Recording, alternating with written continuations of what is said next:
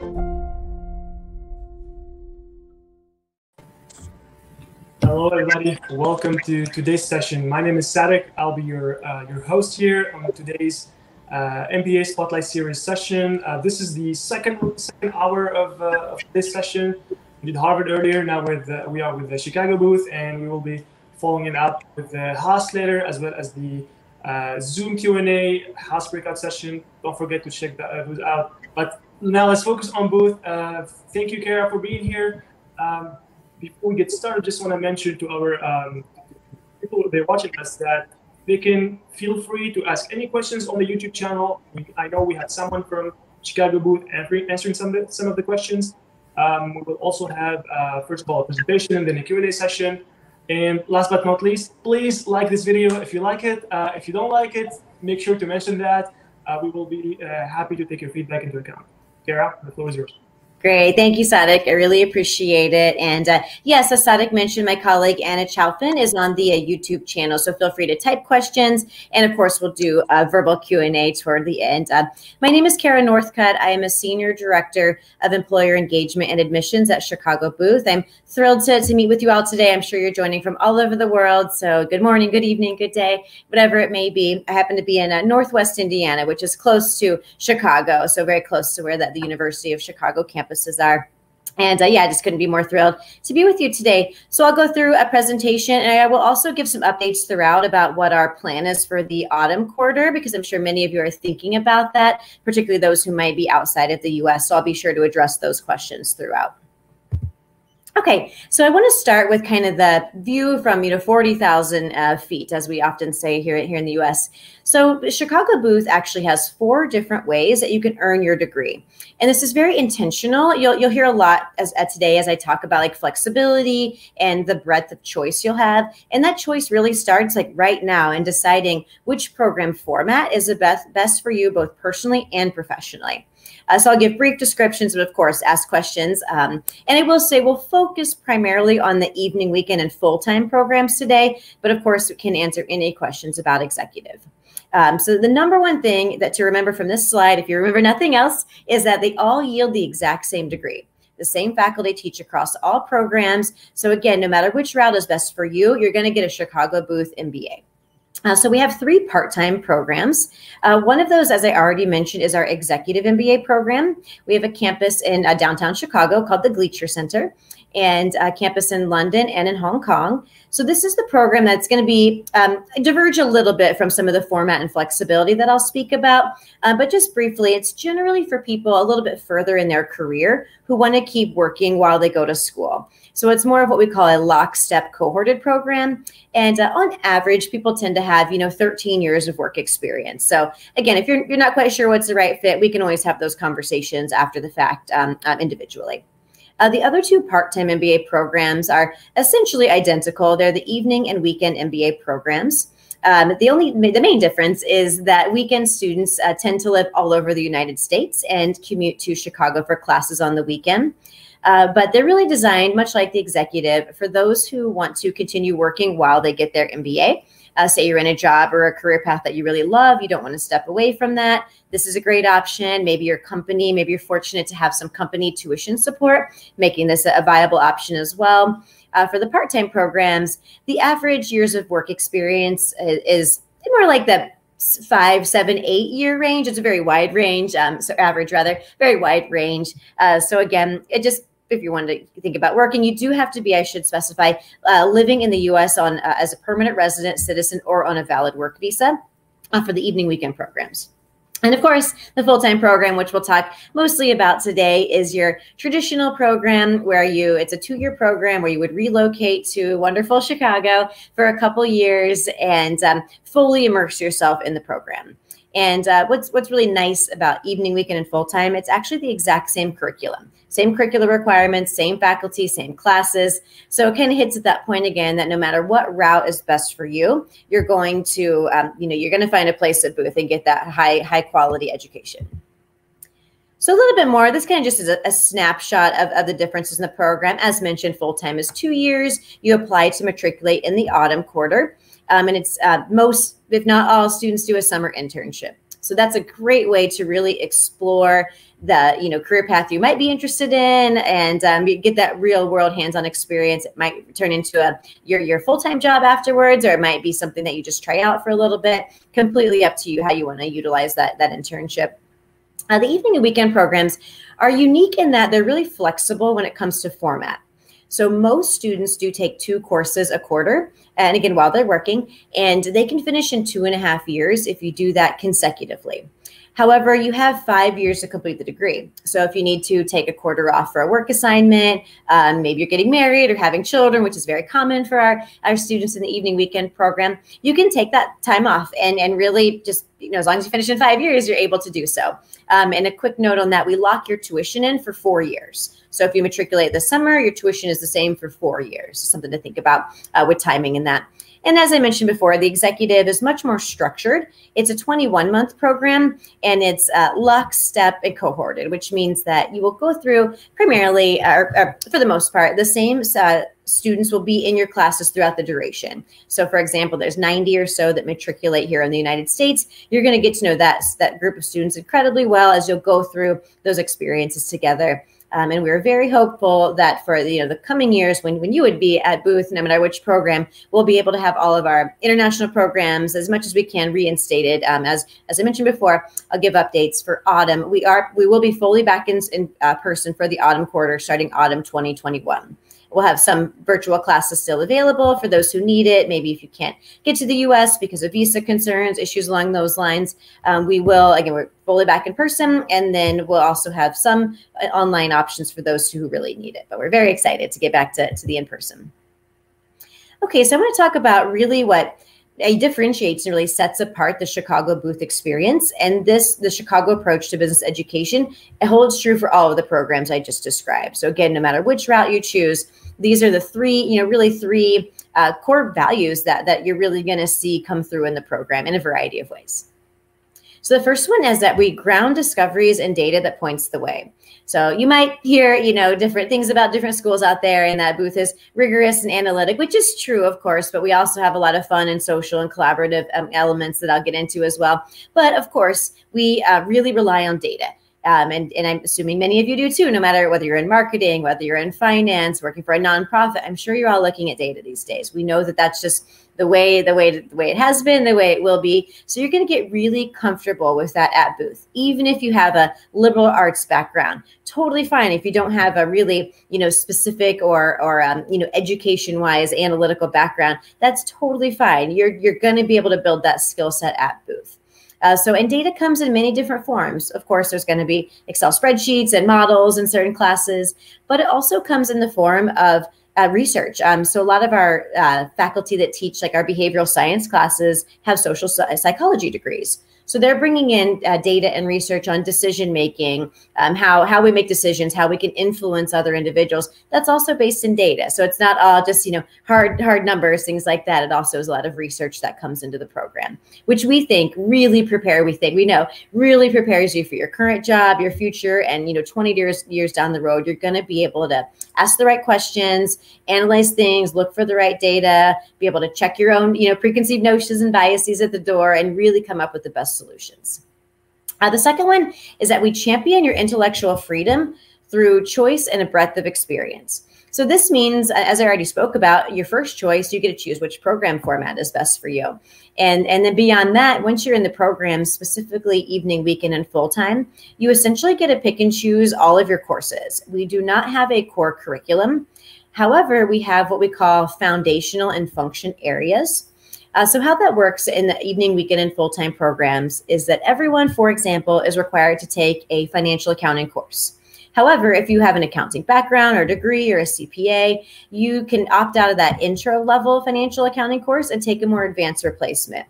The same is true for statistics and for microeconomics. And our whole purpose is that you get to pick and choose the classes that best fit where you are right now in your career and based on your previous education, and classes that you want to take. So if you have a business degree, for example, we don't want to have to, have you retake all of those courses that you feel like you've got really strong knowledge of. So again, that's how the foundations work. So no core curriculum, but there are foundations and functions. So function areas are kind of the same functions you would, not kind of, they are the same functions you would think about in your business, different verticals, lines of business, however you want to think about it. And so those are things like strategic management, marketing, finance, entrepreneurship. So within those areas, you're going to be able to, pick and choose classes that, again, best fit your interests. So it's really, really flexible. And I'll get to the guidance piece. You're not left alone in all of this decision, I promise. But we think it really leads to an environment where students are really engaged and really in choosing the activities and classes that are most relevant to them, even, personally and professionally. So beyond the classroom, there's also, countless ways you can get involved, and we don't, force any of this on you. We allow you a whole roadmap of things that you can choose from to, pick and choose the student clubs that are most interesting to you personally, professionally, whatever it may be. And again, I'll get much more into the student life piece. And I apologize, I forgot to mention one of important curricular thing. So beyond the foundations and functions, we have 13 concentrations. So concentrations are not as intensive as like a major that you might have pursued in undergrad, but they're, typically 3 or 4 courses. So these are great ways to go deeper into the areas you're most interested in, be that, like I was talking about before, entrepreneurship, marketing, decision-making, whatever that might be. You can really go deeper with those concentrations. Most people end up with 3 or 4 concentrations. So it's really easy to get those. Some courses cross-list. So for example, entrepreneurial finance and private equity counts with entrepreneurship and finance. So there's a really cool way that you can kind of tailor your degree. And like I said before, you're not alone in that. You have academic advisors and a lot of support, faculty, second-year students in the full-time program, a lot of people that can help guide those decisions. Which brings me to the last tenet or value, which is we empower each individual through providing a collaborative community. So again, we're really giving you the individual choice, and we want you to pursue what you're most passionate about, but you're never alone. So like I said before, the academic advisors do coaching appointments all the time throughout the year, just to make sure you're on track, but to also help have a discussion like, should I or should I not opt out of this class? They can help you with that, show you the syllabi, look at all the course reviews, so you can select courses. Maybe you prefer group work, or maybe you're more of an individual learner. So you can even go that granular and choose courses based on learning styles. So you have a ton of support and online resources that you can do on your own on demand as well, which is really nice. And beyond that, the community is really what makes Booth special, in my opinion. I have been, and in many people's opinion, I guess, I have been at Booth now for almost 13 years, and I'm so proud to work there. And people often ask me, what's the best part? And it's absolutely the people. The faculty are so approachable. There's, career services, alumni relations, student life. There's all these teams that are specifically designed to make sure you have a great experience in your MBA and beyond, coming to those alumni relations and advancement individuals. So we really just kind of build you up and lift you up as you go throughout the program and support you through your challenges, celebrate your successes. And it really is a wonderful environment to be in while you're a student and, of course, as an alumni. So I'm going to go shift gears a little bit and go into the kind of the impact, like, why are you doing this MBA? I'm sure it has a lot to do with your career, right? It's obvious. So whether you're looking to change careers or advance careers, you can do it. So I will say kind of a tip, if you're looking for a more significant career change, I would definitely pursue the full-time MBA program. Because of that internship piece that I mentioned earlier, that's a really great way to make that shift. If you're looking to go from, something like working at a nonprofit to being a product manager in big tech. That's a pretty big shift, right? So you would really want to fully immerse and go into those internship programs.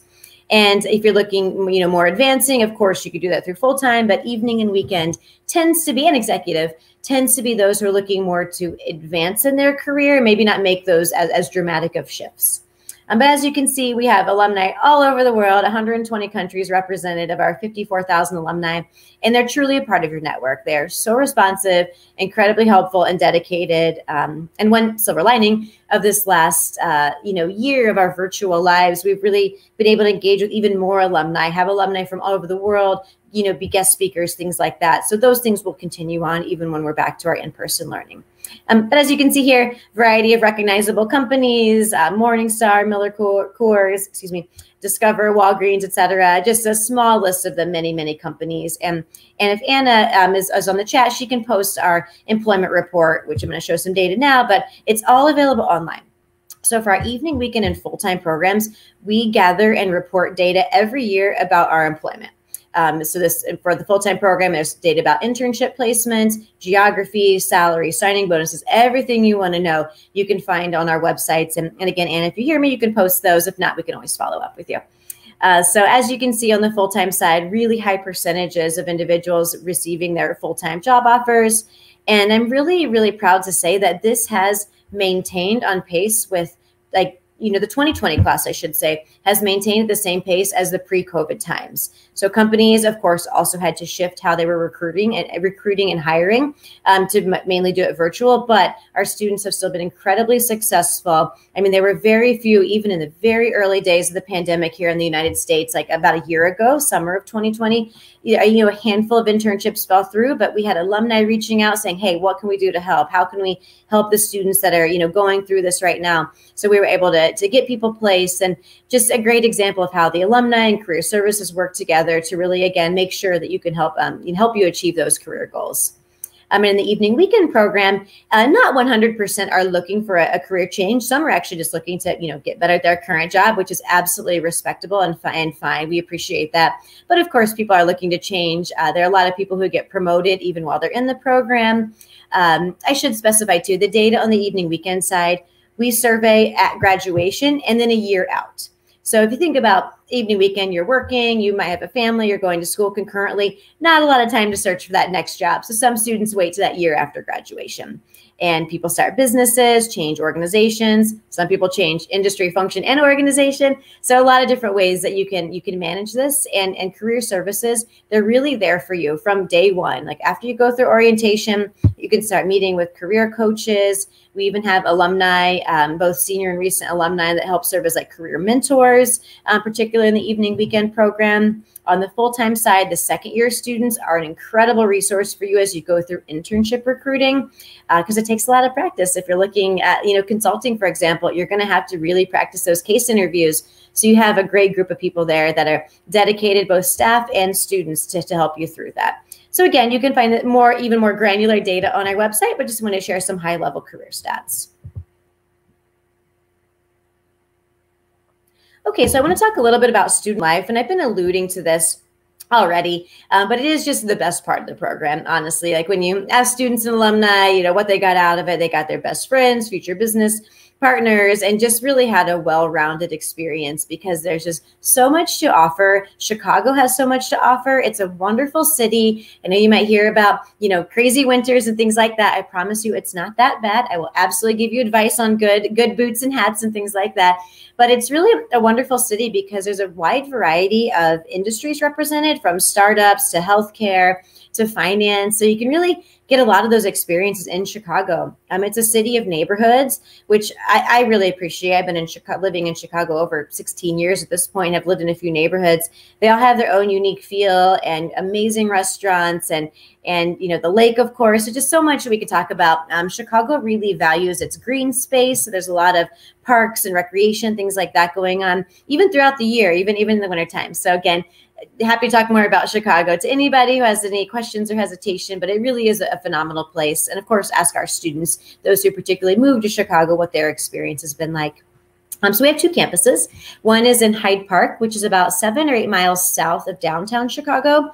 This is the main University of Chicago campus. It is absolutely gorgeous, a lot of Gothic architecture, just a really, really cool. And I mean, the history of the University of Chicago, I could give a 40-minute presentation on just that. It's a phenomenal place. So, and no matter what program you're in, definitely go down to Hyde Park at some point and check it out. And then, of course, we have the Gleacher Center, which is downtown Chicago. So if you're familiar with downtown, it's basically on Michigan Avenue and the river. So really close to the lake. It's a very convenient location. A lot of full-time students actually live downtown, maybe use Gleacher during the day to study, and then maybe take the bus or ride shares down to Hyde Park. There's a lot of different ways that students decide to manage their time, whether they live downtown or Hyde Park. And again, our students are more than happy to answer those questions as well. Okay, so once you're in the program, you're going to have, it might be overwhelming at first even, which I think is a good thing, like so many clubs and activities and organizations that you can engage with. So we have over 45 student groups on the evening weekend side, over 70 on the full-time side. And these are everything from, impact investing, the consulting club, there's, marketing, pretty much every industry you could think of has a club, and they focus on guest speakers, really prepping you on that career piece. And then, of course, there's the fun and social. There's Wine Club, which is very, very popular. They've even maintained a lot of their activities virtually, doing wine tastings and, getting bottles of wine, shipping them to their members and things like that. Yoga, a lot of exercise classes and things like that over the last year and a half. And then, of course, armed forces groups, our pride and outreach groups, serving LGBTQ plus and allies of such groups, women's groups, our Black student organizations. So really just anything you're interested in, you're going to find a place within those groups. So my advice is always get involved in, of course, a couple professional that really fit your career goals, but then join something that's out of your comfort zone, something that you maybe maybe you're not a runner, but you want to join the running club. They will welcome you with open arms and then help you, go through the exercises they do and the charity events that they might be involved in. Most of these activities for full-time do take place down in Hyde Park at the main campus during the daytime. That's when full-time students, tend to have a lot of availability. On the evening weekend side, they vast majority take place on Saturdays.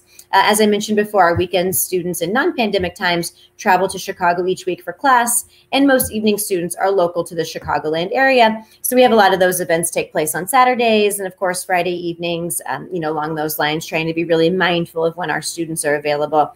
But this is how you're really going to get to know each other, get to bond with your students, your fellow classmates, as well as the student life and the career service liaisons that help you run all those organizations. So again, and Anna, if you're able to hear me, you could always post the Ask a Student link in the chat. Great questions to ask students as well about the how they got involved and what they got out of it. And of course, back to our dedicated leadership teams. I've mentioned a few already. Some I haven't mentioned yet. We have a diversity and inclusion group. We, in recent years, hired some wellness professionals who, this was before the pandemic, but obviously we saw a really good uptick in individuals utilizing the wellness services, which we highly recommend. Like we're all here to make sure you have a great experience. We know you're going to have struggles. We know there's going to be difficult times. We want you to feel comfortable asking for help. We are absolutely here for you no matter what you're going through, academically, personally, professionally. We can help you find the right individuals to connect with, to get those questions answered and help you through. So again, academic services, career services, our leadership development team helps, runs all those required leadership sessions that you'll go through throughout your first quarter or year, depending on which program you're in. And then you can do individual coaching with those. If you really want to focus on leadership, there's just so many teams and individuals that you're going to have access to. And we're all very excited to be back working. And I really miss seeing all my colleagues around. So we're all excited to be back in person this autumn as well. So kind of zooming out a little bit, so this is very much connected to leadership teams and student life. But there's often questions about entrepreneurship, social impact, et cetera. So I want to talk about centers. So University of Chicago has now 7, if not more, centers, and these are 3 on the slide that are student facing. So these are really kind of a collaboration of faculty, companies outside of Booth, and companies connect with Booth, students, and alumni. So the Kilt Center for Marketing focuses on just that, marketing. And lately they've been focusing a lot on the how tech and marketing are really merged now. A lot of students are interested in product management. So, focusing a lot on those areas, keeping up on trends in marketing, data-driven marketing, et cetera. There's mentorships. There's even some scholarships that are specific to marketing. Kilts Fellows is what they're called. And another kind of fun fact about Kilts is that years ago, Nielsen selected Kilts and Booth to house all their data. So it's a great data set that faculty have access to. They can use for the research, bring into the classroom, cases, et cetera. The middle one, the Polsky Center for Entrepreneurship and Innovation, is a university-wide program. Now it started at Booth, expanded to university. We have partnerships with the University of Illinois, Urbana-Champaign, for example, focuses all on entrepreneurship. So we have investors in residence, entrepreneurs in residence. If you already have a business going or you think that's what you want to do, take advantage of the Polsky Center. They're absolutely a wonderful group. They do a lot of programming just about, different topics in entrepreneurship. And then I'd say the biggest thing they're known for is the annual New Venture Challenge. We just celebrated our 25th year, which we're very excited about, of the New Venture Challenge. And this is it's kind of like, it is a class. So you have to, apply to it. You have to have your business plan, get selected for the New Venture Challenge. So then there's a course that you take, a seminar that you take along with it as you do the competition. So it's a new business plan competition. There's real prize money, significant amounts at that you can go through. Even if you're not first place, you're going to be in front of actual angel investors, which is really phenomenal access. And you're going to have a lot of prep leading up to that, and how to pitch, how to do your sales pitch, that sort of thing, and get feedback, how to field those tough questions from investors. So it's just a great incubator, essentially, is a good way to think about it. And then finally, the Rustandi Center for Social Sector Innovation has similar projects as Polsky. We have a new social venture challenge, just as I described the New Venture Challenge, but for mission-driven or nonprofit organizations. So it's all about social impact. Again, whether it's nonprofit or not, there's a lot of aspects that would be relevant that the Rustandi puts on. They have the annual conference called Onboard. So this conference is all about board leadership. So as you may be aware, boards could use some more diversity, and whether it's, experience of years, gender, race, whatever it may be, diversity is great for boards. So they talk about topics like that and how to get young individuals like yourselves or early career individuals to get involved in boards, so you can hopefully have that experience and have a larger impact throughout your career. And then one other very cool thing that came up this year in partnership with the Rustandi Center, our social services, and Harris School of Public Policy is there's this new Obama Foundation Scholars Program. It's a year-long program for individuals across evening, weekend, full-time, et cetera, that are in their final year, essentially. So they can do the scholarship program, really working with the Obama Center that's being built in Chicago as we speak, and working on problems and challenges and hopefully solutions for areas of the south side of Chicago and really globally. So, brief descriptions on these three centers, but really just want to make sure you're aware of the full breadth of options you're going to have. Okay, so just a couple more slides and we'll go to questions here. I'm sure a lot of your questions are around the application requirements.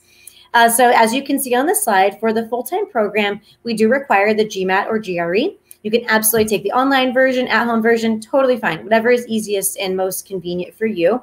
And for the evening and weekend programs, about a year or two ago, we also started accepting what's called the Executive Assessment, which is a newer exam that was designed for executive MBA programs. It's designed by GMAC, who also oversees the GMAT exam. So you can find, of course, all the average test scores, all that information online. And, as you're going through that, the GMAT or GRE is one of many things we look at. It's not the biggest factor, anything along those lines. I know it's easy to get anxious about it. And of course, prep and do that. If you need to take it again, take it again. We always take your highest score. So, my advice is to take some time, focus on your entrance exam first, then let the rest of the application come after that. So you're not, pulled in too many mental directions, I guess. Of course, we want to see your resume and typically look for a one-page, just seeing, progression from when you graduated undergrad and potentially graduate school as well. What's your progression been? One tip on the resume is keep in mind the individuals reading your application, like myself, might have very little knowledge of your industry. So be mindful of jargon or acronyms, things like that we might have to look up, right? So think about it as a resume for anyone can read and be able to get a good sense of what you do, even if they're not in your industry. We require 2 letters of recommendation. These are all submitted online. So in your application, you put in your recommender's information, and then they're sent links. They take care of it all online as well. It's very, very straightforward. One ideally is from a professional source, like your direct supervisor, particularly for evening, weekend. We do really want to see a direct supervisor because we do expect you to keep working. For the full-time program, that's a common choice as well for your professional, for one of your professional letters. If you cannot or aren't comfortable asking your direct supervisor, we completely understand. Just explain that in the application and why you chose maybe your mentor, a previous boss, whatever it may be. The second letter is really up to you. They do tend to be professional in nature. Say if you've had a couple jobs, again, a previous supervisor, a mentor, or maybe if you're a little bit earlier career and you haven't had those sort of experiences quite yet, it could be a colleague perhaps that's maybe one step higher than you in the hierarchy, or someone you're deeply involved with outside. So if you are on a board, for example, or deeply involved in a community engagement activity, you could choose someone from that aspect of your life as well. Again, the application, you will explain to us why you chose those individuals. Transcripts are straightforward. You just have to upload. Unofficial at this point. We just need to see the courses you've taken, grades earned, and your degree conferral date and what degree was conferred. And they do have to be translated. So again, all these details are on our website, but that part's, pretty much you upload those once you have them. And then there's, short answer essays. These essays are not cumbersome. We're not trying to trick you, on the full-time side. One is, of course, kind of the short-term, long-term professional goals. The second one is like, what else, tell us more about you. Like what makes you, you, like, what are you passionate about? You can always pull from an experience you had that shaped you. There's many different ways you can approach that. But I promise we're just looking to get to know you. That really is the bottom line. We want to get to know who you are, and then hopefully we can, envision you as an active student and alumni at Booth. The interview component is by invitation. So after you submit your application, there's an initial review, and then you find out if you're invited to interview. Interviews have, of course, been 100% virtual for the last year and a half. We're hoping to reintegrate some in-person interviews as soon as we can. We just don't quite have that final okay yet to do so, but we absolutely promise you we'll have a virtual version, because that's just going to be most convenient. We have no preference if you interview on Zoom or in person. No preference either way. It won't have any detrimental impact if you can't make it in person. We totally understand that. And the interviews are a lot of fun. There was students or alumni who have not read your application. They just get your resume, and it's really just a very conversational nature. I think I really appreciate, I like hosting interviews and interviewing candidates, something I really like to do. And I think our candidates have a good experience as well. And then finally, upcoming deadlines. We recently had our autumn deadline for the evening weekend program. Our next one is for winter, late September. For full-time, we have rounds, which you might be familiar with. So there are 3 rounds you can apply to, all applying to start in the autumn of 2022 at this point. So that first round is in September, 2nd in January, and 3rd in April. And on our website, you can see the actual decision deadlines. When you hear, we have this all mapped out for you, so you can plan. We get a lot of questions, which one should I apply to, which is more or less competitive. And it's all about your timing. If you are ready, you feel your application is at its peak for round 1, absolutely great. Apply for round 1. If not, it's no big deal at all to apply for one of the later rounds. We admit off of every round. I do typically advise shoot for round 1 or round 2 if you can for full-time, but there's always circumstances that don't allow that. And there's individuals, like I said before, that get admitted off of every round. Okay, finally, I just want to talk about how to engage with us. So beyond today, I know I speak quickly. I know I'm giving a lot of information. We have continue with our large suite of virtual events. So Anna, who's on the chat, has been hosting an awesome series of AMAs, Ask Me Anythings, with current students, different groups, etc., live chats, virtual information sessions. And we've also been really proud over the last year and a half of our masterclass series. So obviously we have not been able to have in-person class visits. So in lieu of that, we've been doing master classes. They're about an hour and a half long, and they're a snippet of an actual class. We have a host of recordings on our website, and we will start these back up again during our summer quarter. And these will continue even once we're back in person. So we're going to maintain a lot of these virtual opportunities, even once we're able to be back in person. So my last point on that, and then we'll go to Q&A. So as I mentioned, classes will be back in person starting autumn. They're actually even in person for the summer quarter as well for those who want to. But we still don't have exact dates or timelines for when we can have prospective students visiting. Keep an eye on our website. Keep in touch with us. We will send out emails if you're on our email listserv once we're able to do so. We're hopeful that later this summer we can give some tours, have some in-person events, and then once the quarter's back in, we can hopefully have people back in the classroom. But we just don't know yet. Just to be honest, we're still working all of that out here, based on state and city guidelines and university guidelines. So something to keep an eye on, but don't fret. We have plenty of ways that you can engage virtually. All right, and with that, I will stop my share, and Sadi can ask me some questions. Thank you, Kara, for the very thorough and comprehensive presentation. Okay, it looks like I can't stop my share. I'll just answer questions on this slide. Anna has been actually also doing a great job answering all the questions on YouTube, which makes my job harder because then I need to pick up questions that haven't been answered yet, or maybe questions that are really important and maybe we should reiterate on them. But let me just start off with, let's say, the $1 million question, which comes from the forum, and it says, what differentiates Chicago from the other universities? Absolutely. Yeah, I'm happy to talk about that. And it really comes down to that Chicago approach, particularly the flexibility. So you will not find a more flexible program where you are able to tailor and customize your curriculum. So as I mentioned, we don't have a core curriculum. There are no courses that are required for all students, with one exception, and that's our leadership programming. So everyone does have to participate in the leadership programming, which is also very unique. I believe we were the first, don't quote me on this, but one of the first, if not the first, business school to integrate and require leadership training. And that's all about, helping you figure out who you are as a leader. We're not going to stand up and teach you this is how to be a leader. It's look inward, find out your strengths, your areas of improvement, those sort of things. And I think that's really unique as well. And it kind of exemplifies how Booth really looks at the individual, looks at your individual characteristics, your strengths, your passions, whatever it may be, and then gives you that roadmap to really tailor your degree. And then, of course, just the top of the faculty are just second to none. And of course, I would recommend watching those master classes and just how accessible they are and how accessible the community is. I mentioned I had been at Booth for almost 13 years. I have blindly emailed many faculty who maybe I hadn't known in person or alumni I've never met before. I would say I have a 95% response rate within 48 hours. It's just such it's just pay it forward, which is a concept. I'm not sure if that resonates globally, but pay it forward is essentially you're doing something, right now to help somebody down the road, that sort of thing. So our second year students pay it forward by helping first years through internship. So I see that in a lot of different ways, again, with the alumni helping out and how responsive the faculty are. It all truly becomes a part of your network. So that flexibility that I spoke about, and then just really active and supportive community really makes Booth stand apart. Thank you for that. Sorry.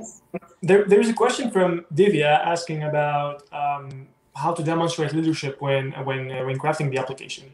Yeah, absolutely. It's a great question. So leadership does not mean you've had to manage a team. We know many organizations and many functions just don't allow that. There's a lot more lateral and flat organizations these days. So it's talking about how you can give examples of maybe a project where you had to get buy-in from another line of business or a colleague or a manager for that matter who maybe was hesitant at first. So talking about those examples and how you've taken initiative is a great one.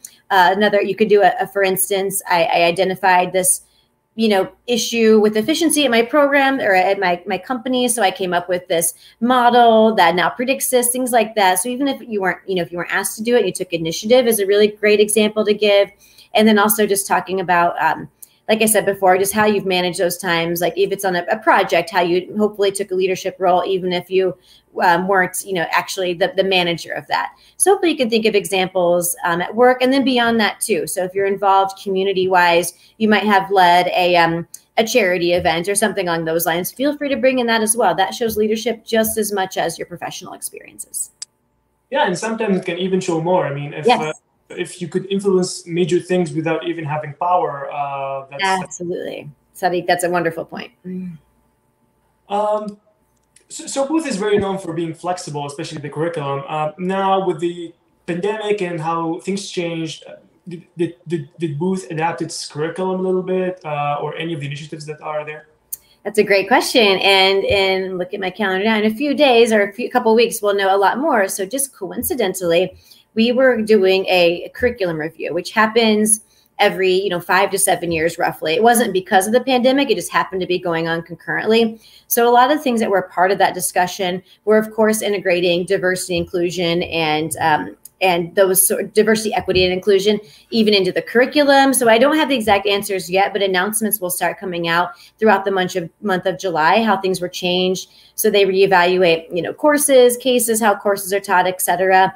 And as I said before, there will be, we will be back in person, but we're also hoping that for evening weekend, for example, again, this is not set in stone yet, but longer term, that we can allow students to do a certain percentage of their program remotely, for those who, live in Seattle, for example, might be a good option. So it's a great question. And we'll know a lot more details, I'd say by the end of July, just to be safe, but keep an eye on our website. And this curriculum review really takes a look at everything. A lot of faculty are involved. They look at, relevance of certain courses, and also are there certain courses students just aren't interested in anymore, right? We try to keep up with the interests of the students and trends going on in the market as well.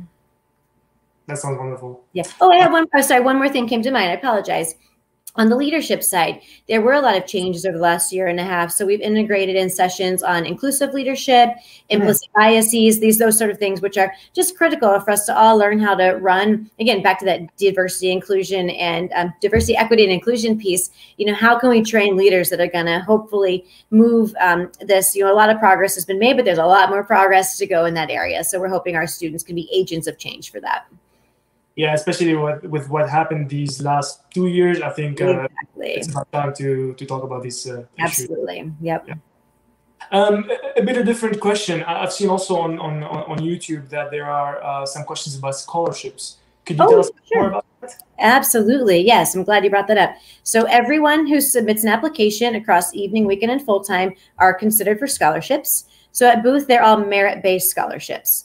There is an exception called the Civic Scholars Program.